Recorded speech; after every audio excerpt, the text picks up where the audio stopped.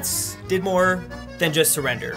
A lot more, actually. France has had one of the most successful militaries in history, and I feel like we're doing ourselves a disservice by only talking about this one thing. I'm not saying you shouldn't meme the white flag. Okay, those are great. Problem is, the meme economy's gone stale for this place. Stocks have plummeted because this is kind of all we're talking about. I'm not gonna lie, like, I've contributed a lot to this problem as well. So I'm just here to bring some awareness and hopefully talk about some other topics. That way we have more memes for the meme arsenal. So we can start France's history with actually a guy named Caesar. We talked about him in the last video, and yes, this is pre-getting shanked, obviously. He would invade the region of Gaul, or basically a big portion of Western Europe, and the Romans would control these lands for about 5 centuries. Later on, the Franks would pop up. They were located about here, and this guy would end up being the first king to unite all the Frankish tribes. He's actually considered by some to be the first king of France, and his dynasty would continue to rule over the territory for another 2 centuries. Then boom, here comes Daddy. Father of Europe, Charlemagne, would be crowned emperor of the Romans by the Pope on Christmas Day. Like, damn. This guy knew how to make an entrance. Although, this did kind of piss a lot of people off at the same time.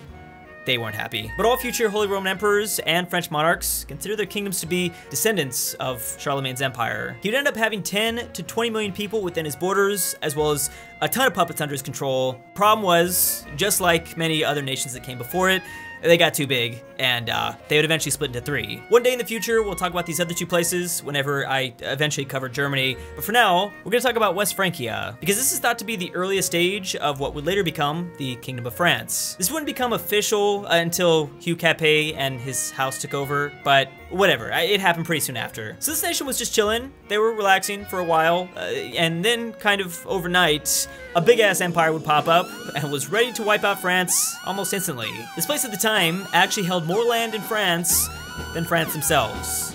Pretty embarrassing, let's just admit that right off the bat. And all it took them was like 1 marriage. That probably didn't do a whole lot for their self-esteem. The King of France just wasn't gonna let them do that though, so the conflicts pretty much were inevitable at this point. This was also kind of the beginning of maybe one of the greatest historical rivalries ever. The extreme rage boners these 2 had for each other would last almost 1,000 years. I mean, don't be fooled. I'm sure just a little bit of that is still kind of lingering even to this day. Luckily, Dr. Phil here, Phil II, he would find a remedy, and he'd for the most part kick them out of continental Europe. Kind of, not entirely though, but he was able to buy his country some time. The fighting would pick up again with the 100 Years' War, and obviously this was kind of an even bigger deal because this meant France was gonna be threatened multiple times. England was trying to claim the throne, and obviously France was like, nah. Things got really intense though, and it did look like France was pretty much doomed. Luckily, they were saved by a teenage girl. I mean, she wasn't the only reason, but damn, I mean, she deserves a lot of credit. They won the war, and this was a huge factor in shaping the nation's identity. Okay, so now that the English weren't much of a problem anymore, it was time to look east and take on the Habsburgs. Again, if you don't know about them, they pretty much just controlled everything at this time. But the Big Blue Blob was about to do their thing. Multiple conflicts popped up, and even more fighting continued, but that's not the important part. I mainly wanted to discuss this because this dude right here was out celebrating in a jousting tournament after a peace treaty and was killed by a lance. The instability that followed would lead to the 2nd deadliest religious war in European history. 3 million people died because this man was kinda partying just a little too hard. I shouldn't laugh, but oh man. This was the widow left in charge at the time, and it was, among other things, because there was obviously more than just one factor, but it was kind of just a big struggle between the Catholics and Protestants. Ultimately, it kind of just led to people being a little bit more accepting of other faiths, kind of. Insert these 3, because I don't know where else to put them, and you can just watch the countless movies, shows, and read books about them. They kind of had a pretty big impact too, though. So just a little further south, some dude apparently sailed west and founded India. He founded India in the Caribbean.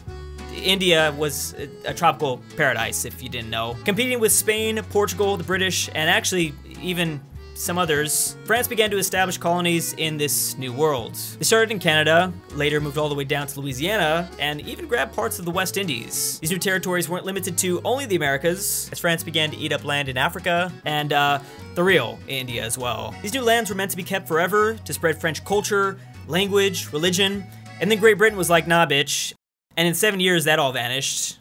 Yeah, it was all gone. British Thanos just snapped it all away. And when I say France was triggered, I mean, France was triggered. It was so bad that when a couple of rowdy people across the ocean decided to throw a bunch of tea in the water, the French were willing to sacrifice everything just to get their revenge. Like, they pretty much, unknowingly, destroyed their own country just to get back at Great Britain. France ended up tanking their economy in order to help the US gain their freedom. Problem was, this ended up being one of the major factors that caused their own revolution, you know, back at home. So yeah, I mean, funny enough, the only reason why we Americans can make the whole France surrendered memes is because of France. Without them, I mean, even to this day, all of us would be British. So as I said, the French Revolution caused a whole lot of people to lose their heads. I mean, they pretty much got rid of the monarchy, created a republic, caused a whole lot of chaos, and finally ended in a dictatorship with this guy in charge. But a lot of people say this was one of the most important events in all of history since, you know, it kind of made democracy like this cool thing just around the world. So with Napoleon in charge, you know, he said, hey guys, I'm the emperor now. Let's go ahead and just kick Europe's ass all up and down the continent. And that's exactly what they did. France's borders and influence increased everywhere, and it kind of looked like they were on their way to just global domination. But then Russia happened, and of course they did what they do best, and that's kind of cockblock anyone that wants to take over the world. They burnt their own shit down, retreated for months at a time, and allowed winter to do a lot of the work. Really, just brilliant strategy, man. Can't argue with that. So, this little French man, which I don't even know if I should be calling him that, because I still don't know, like, was he short? Was he normal height for the time? Was it just British propaganda? I don't know, it's just confusing. He'd be in prison twice. First time, he Shawshanked out of that one. Regardless, he and his country had a major impact on all of Europe and even the world. But after all of this, the monarchy was then restored in France. So yeah, for the French people themselves, that must have just felt like a long, pointless side quest. They decided, you know, yeah, what else are we doing? Let's just go ahead and try that whole colonial empire again. And yeah, they ate up a large portion of Africa and Southeast Asia. Oh yeah, and in the middle of this, not a big deal, but the French did lose a little tiny war. Didn't matter that much, but it did allow the German Empire to form. I never heard of them. Is that bad? That wasn't that bad, was it? Just kidding. Yeah, World War I happened, and basically France became a massive trench. The Western Front can be summarized as no one moving, trench foot, and spicy wind. Both sides ended up having lots of casualties, but the Central Powers would eventually be defeated. All right, so the French definitely didn't want that to happen again, right? That was a pretty horrible experience. So with their brand new territory, they decided, hey, let's go ahead and try to build like this super impenetrable fortified line. It was gonna be like almost impossible to make it through this thing. This thing was gonna be the ultimate way to stop any sort of German aggression in the future. The problem is this forest right here. Yeah, no one realized just how fast the Nazis would move through that area. Germany captured Paris in a few months into World War II. Yeah, I mean this event has kind of been immortalized through the memes. Nothing else that we covered is talked about.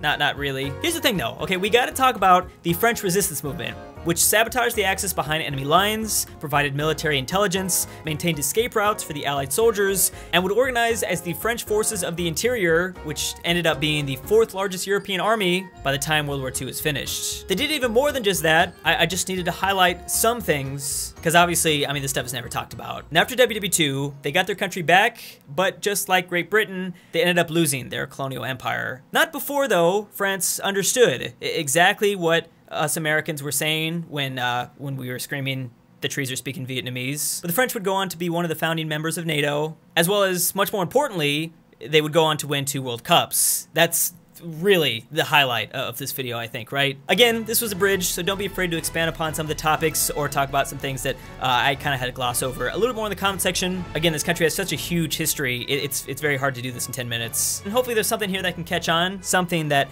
can be memed. That we've talked about a lot of things. I think this place deserves a bit more than just 1 or 2 jokes. Thanks for watching, and I'll see you next time. And big thanks to FurryCruz, Elphie C, Destiny 9000, Paint Me Like You Do Your Sheilas, Elijah Senpai, Ruserification, SwissAargau, Maxy G, King Solomon, Ben Moke, Gali, TannerOfNazareth, MisterPERKELE, CooterDonkey, Brandon H, MegaFatBoi, Sneaky G, Jared Clark. Thank you.